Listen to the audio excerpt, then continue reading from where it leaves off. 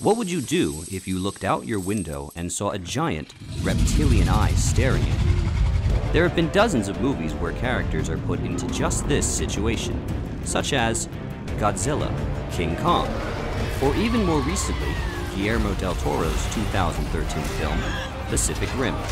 These films feature impossibly large creatures who have a tendency to wreak havoc on humankind, particularly in large cities.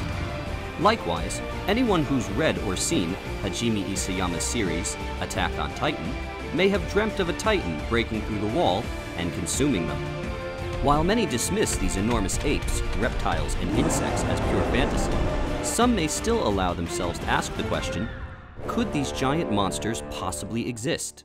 To answer this question, we need to first examine the world's current largest existing creature, the blue whale.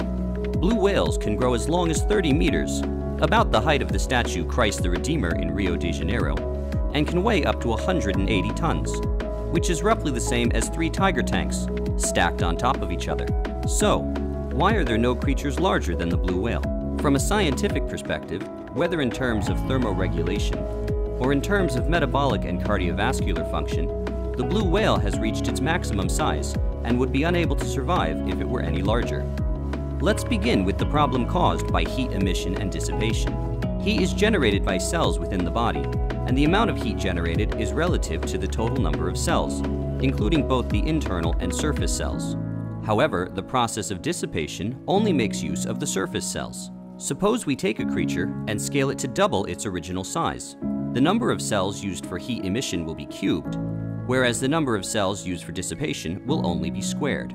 Does it matter?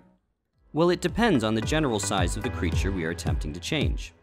For example, if we begin with a relatively small creature, such as a mouse, and double it in size, the change is slight enough to still maintain thermoregulation. However, when we attempt this on a larger scale, such as increasing a medium-sized dog to the size of a horse, the dog's fur will cause it to overheat and die if it isn't removed. This is why larger animals tend to have shorter hair. There are exceptions to this, of course. Consider the long hair of a yak. This is in fact an evolutionary adaptation as a result of the low temperatures in the frozen mountainous regions where such animals are found. Were we to transplant them to a tropical environment, they would not survive. Returning to our previous example, the blue whale, with its enormous size, we are faced with a serious problem of the volume to surface ratio in terms of dissipation. In order to stay cool enough to survive, the whale is dependent on the cold seawater to maintain its thermoregulation. If we doubled the size of the blue whale from 30 to 60 meters long, its weight would increase from 180 tons to over 1,000 tons, and the ocean would no longer be cold enough to help dissipate the heat. One of the largest known creatures to have ever lived on the land is the Momentous Horas, a large sauropod, or long-necked dinosaur, which had a length of about 22 meters, not much shorter than a blue whale, but a weight of about 20 tons, which is far lighter than the blue whale. The very shape of this creature, with its long, thin neck and tail, allowed it to regulate its temperature.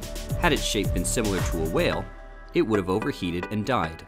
So what other problems do these enormous creatures face? Paleontologists believe that the Momentous Horas, while primarily being terrestrial, would often spend time in the water for 2 reasons: the cooling effect, which aided in heat dissipation, and more importantly, using the buoyancy of the water to reduce its weight. A creature of this size and weight would have tremendous pressure put on its legs and run a severe risk of fracture.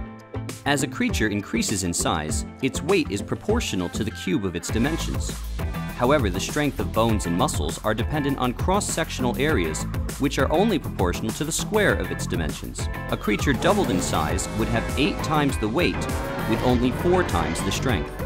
It's for this reason that a larger animal, such as an elephant, has thicker, shorter legs which take up more space under its belly, allowing the weight to be more evenly distributed. However, when we examine a much smaller, lighter creature, such as a spider, its 8 long, thin legs are more than strong enough to support it. So, back to our original question, could creatures the size of King Kong or Godzilla exist? The answer is, not on this planet.